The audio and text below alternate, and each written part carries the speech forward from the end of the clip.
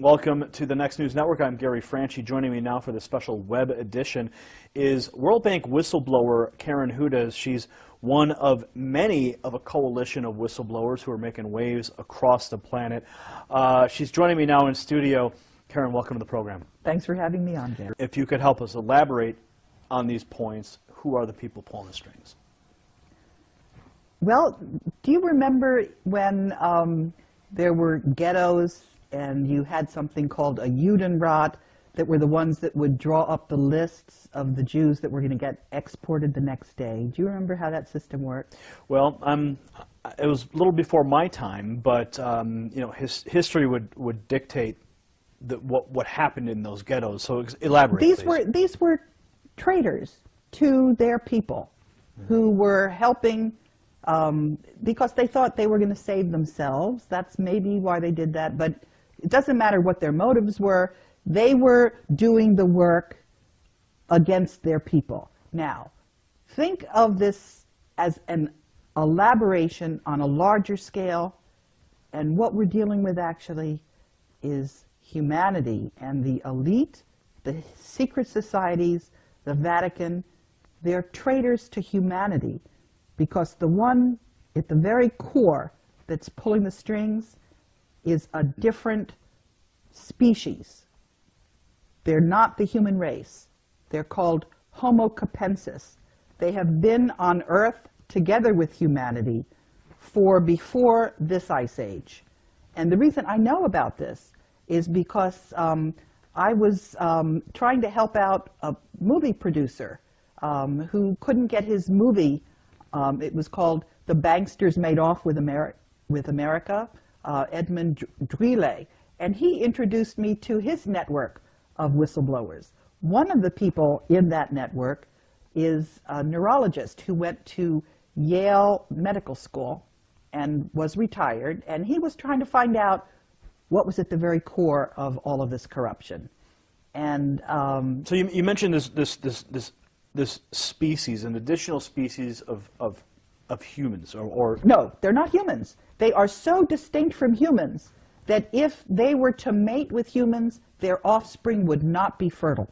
Now, are you speaking of the biblical Nephilim is an entity that people have discussed and tried to understand for millennia, and that is the race of offspring of humans and the fallen angels from. No, these are not angels. These are not spiritual. Well, the Nephilim themselves were the offspring of the fallen angels and humanity. Is this the same species? They are not fallen angels. They are critters. People who I am getting emails from saw them the day before. They look just like human beings, except they have these big skulls. And that is why in the Vatican you see these crazy meters, is what they're called. And that's why the very first Jew, Moses, wore one of those things, because he was one of those Homo capensis as well. We have DNA samples of them. And the reason we know this is because it was in the papyri of one of the pyramids. I found this out from from the internet. But what is really remarkable, actually, is that we have had so much evidence, and we haven't had any studies into it. If you look at the archaeology, there is a civilization off the coast, because the sea level has risen by 400 meters. But what do we know about this ancient pre-Ice Age civilization? We do have a map that's left over from there, because it shows the coastline of Antarctica before the ice froze on it. And it's following that landmass perfectly. So what we have is evidence. There's also evidence in South Africa. There are a lot of these skulls that you find. And what you're speaking of the elongated skulls that have been found in graves, and even some of the skeletons found with these are in fact giant people. That is something different. No, I'm not talking about that. I'm talking about a large skull The elongated skull, the elongated cranium. Some are in Peru, some are elongated.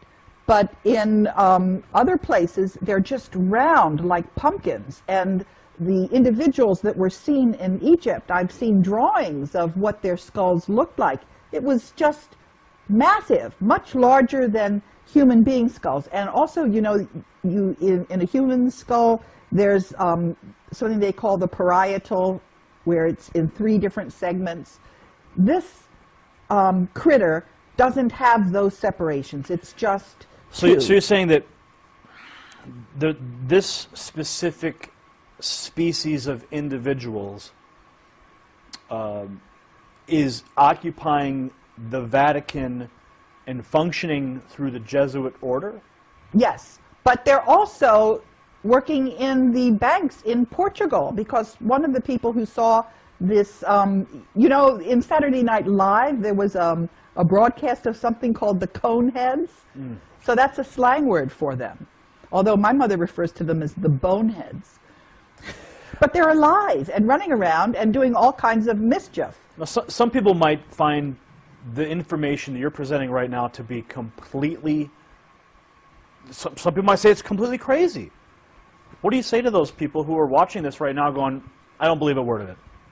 I would say you need to read the articles that Ed Spencer has sent me. You need to look at the skulls in the museums. You need to read the DNA studies.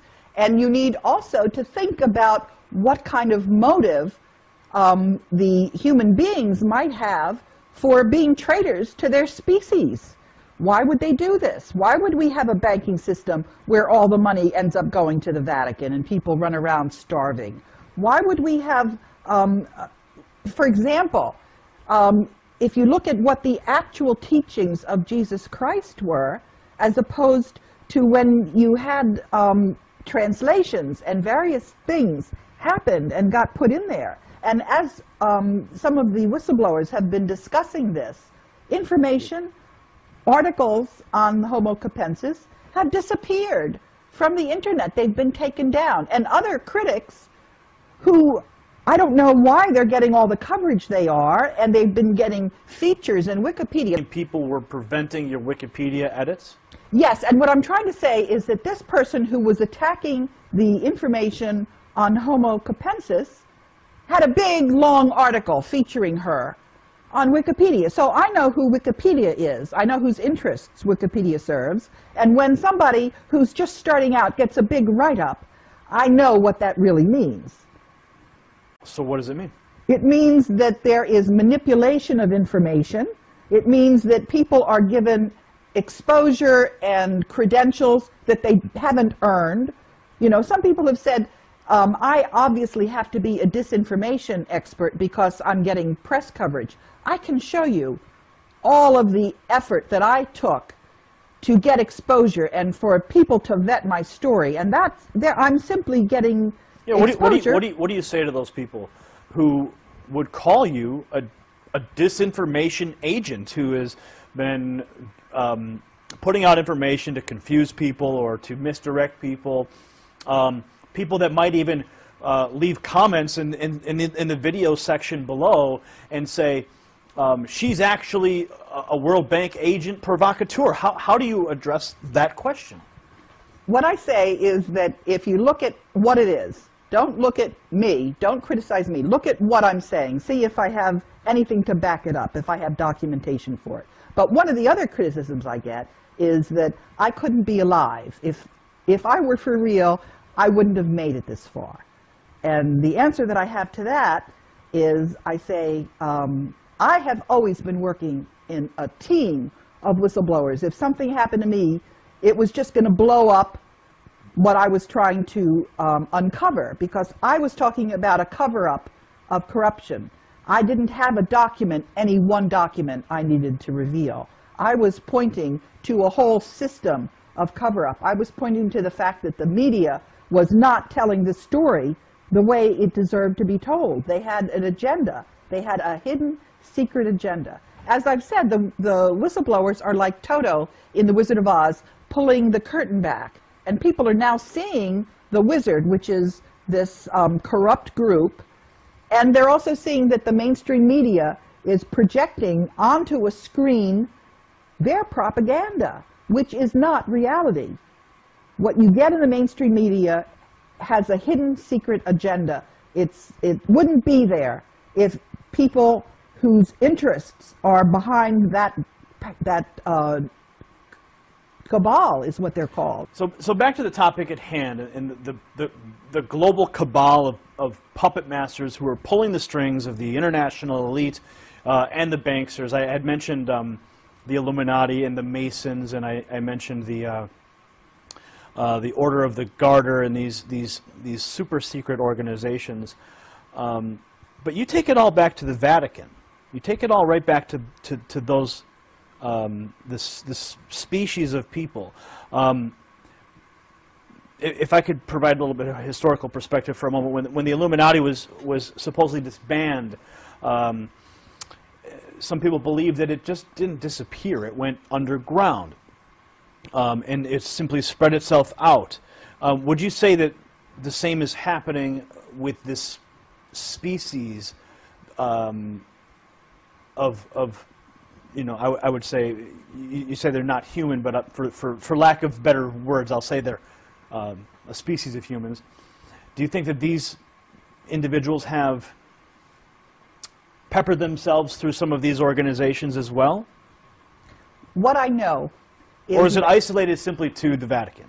What I know is that when you get to be a 33rd degree Mason, and the Black Pope, and also the archaeologists, they all know that Moses was Akhenaten.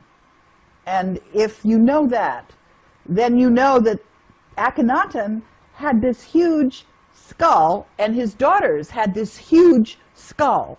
So I'm going to presume that they probably also know that there are individuals, and they're not humans. They do not have the same kind of DNA that we do. And I can tell you what I know about them. They're very mathematical. Their average intelligence is about 150. And they do not have creativity. They're not emotional. And the other thing is that in the process of working with all of these whistleblowers, I've learned a lot about the strengths of Homo sapiens. Because you know, we're not giving each other salaries, we're not giving each other honors, we're not giving each other anything other than additional hard work. But we also know who we're working for. We're working for all of humanity. So I have to ask this question because some of the viewers who are watching right now are going, they're talking about another species with an elongated skull. You mentioned the high intelligence, the lack of creativity, and it's going to be hard for people to grasp that reality. And of course, everyone has to do their own homework to discover these things. But given your whistleblower status with the World Bank, do you think that by promoting or discussing these types of theories hurts your credibility and all in the minds of some of the people who may have first heard of you through the whistleblower status at the World Bank? I'll tell you what, I've gotten a fair amount of feedback like that. And I'll tell you what I say to these people. I say that it has been an incredible experience to have made it this far. And the number one thing that I've learned in that process is to trust my own intuition. Because that has really served me very well. And my intuition is telling me that this is the time to tell people this.